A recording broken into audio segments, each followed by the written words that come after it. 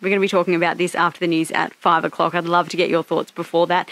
Give me a call, let me know, or you can text them in as well. All of that coming up. Up next, though, you're going to hear from someone who's had quite a challenge because she's going back and recreating old photos, which is easy until you find out that she doesn't really know exactly where those photos were taken. You'll find out how she's done it and why next. It's 19 to 5, Piia Wirsu with you this afternoon on Drive. Have you ever recreated a photo? Maybe it's a photo that gets taken every family Christmas. You all strike the same pose in the same place and see how things have changed. It can be a pretty fascinating insight into how things do change. I wonder what those then and now comparisons can show across decades. What they show about a place or how times have changed, maybe. The Tasmania Rediscovered project, I suspect, will be offering such an insight. Kathleen Hart is behind the project. Good afternoon. Hello, Piia. What is the Tasmania Rediscovered project? Well, what it is I travelled around Tasmania in early 2019 and I had a wealth of photographs from an amateur photographer from the early 19th century. He was from Launceston. His name was H.J. King. And I had access to over 1,200 images, landscape images. He took on many excursions into the wilderness from the Launceston base. I spent many months researching the archive to identify the locations by GPS, and during my trip, I endeavoured to visit as many of the locations as I could and retake the exact same image that he took from the same spot over 100 years ago.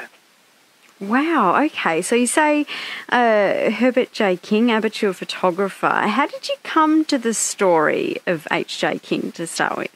Well, it was serendipitous. I have a friend here in Brisbane. I'm actually not a Tasmanian. I'm from Queensland. I had a friend here in Brisbane. I got chatting to her. I was planning a holiday to Tasmania, and she knew I loved photography, and she said that her grandfather was actually a reasonably well-known photographer back in the early 19th century. And I went, yeah. And he said, well, actually, his photographs have featured in several books. Plus, we have a rich archive in the Queen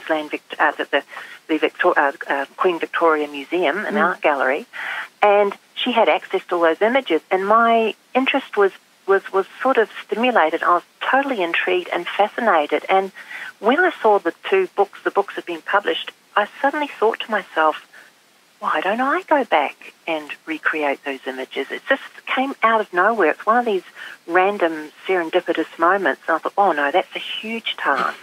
But what proceeded to happen was 18 months of quite intensive research, going through the photographs and actually using modern tools like GPS, Google Maps, local knowledge, the 3D angles with hill lines and bridge angles to try and find these locations again. Some were easy and some were extremely difficult.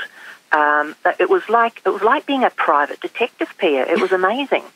I can't imagine where you'd even start to... I mean, did you have a general region where photos were taken and then you sort of narrowed it down from there? Yes, fortunately the albums at the museum had been catalogued. They weren't labelled, so each image definitely didn't have a location, but he had taken several tours. His family ran a successful motorcycle business in the early 1900s in Launceston, one of the first motorcycle distributors. So he used to go out on his motorcycle with the local motorcycle club in the early days in set tours. So they used to do Easter tours. So we had a fairly good idea of the location. So once we sort of nailed one or two, it was quite easy to basically identify. Obviously, if there's a feature like a bridge, or obviously the well-known ones like Richmond Bridge, etc., are very well-known. One of the most curious ones is a feature many of your listeners may be driving by right now, which is the Longford Railway Bridge. That one was a fascinating story, and I've already done a little video on that. And so many people drive past that bridge every day on their way to work, and they would never even know how glorious it looked in its day. You're hearing from Kathleen Hart, who's behind the Tasmania Rediscovered project. So you've been taking these now photos to compare with the photos that H.J. King took back in the early 19th century. What are some of the more surprising things you have found in those comparisons? Well, mostly the comparisons being to do with a lot of the physical things like bridges. What I noticed, obviously a lot of the old bridges are gone. There's no doubt about that. Those old bridges could not be there today. What I've noticed is the beauty of the engineering constructions in the early 19th century. The bridges were not only functional, they had beautiful ornamental fixtures to them, wrought iron, curled balustrades. They had wonderful pillars, as in the case of the Longford Railway Bridge. They had beautiful steel, big columns. And nowadays, of course, the structures are a lot more functional. They're built for the function, and there doesn't seem to be that element of artistic taste, I suppose, to the structures. I mean, a lot of places I went to, not much had changed at all. Tasmania has that sweetness about it that time can sometimes be incredibly kind to a lot of the places, and not a lot had changed. Obviously, areas had completely disappeared. For example, Lotta in the north and east no longer exists. That is a fascinating video because there is absolutely nothing left there to what was there in the day. It was a booming tin mining town, and it took a lot to find that one. That video is very fascinating. It was one of the hardest locations I had to find. There was virtually nothing to go on, and the then and now comparison on that image is quite stunning. I definitely will have to. I haven't seen that one. I'll have to check it out because that's quite fascinating when sort of places get reclaimed by the landscape around them. Now, Kathleen, you said it was about 18 months of research to find where you needed to go to get these photos. What was it then like to stand in the same place and take that photo and what it looked like now?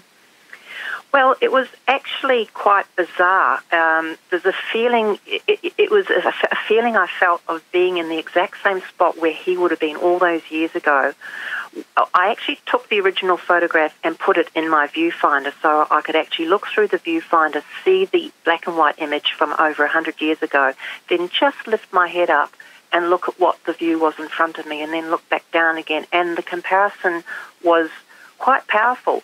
What I used to like doing was people would look at me and think I was a little bit weird, because obviously a lot of these locations your average tourist would not be setting up a tripod and taking photographs, and people looked at me out of the side of their, I wonder what this lady's doing here. And when they came, and they'd often come and ask, I'd get them to come over to the camera, and I'd say, have a wee look in there. And what I'd do is I'd have the old image in the viewfinder, and I'd look in and I'd go, oh, wow, how did you get that in there? And then they'd look up and they'd go, oh my goodness, look at that, hasn't it changed? So it was fun interacting with the people. It was powerful for me because of the time I'd spent with the research. It was sometimes emotional when I could see what had happened, whether there was nothing changed, everything changed. But it was the interaction with the local community while I was on the location. And in fact, local community helped me on many occasions. I was just about to pack up my camera one day, and a lady came up to me and she said, oh, what are you doing? Explained.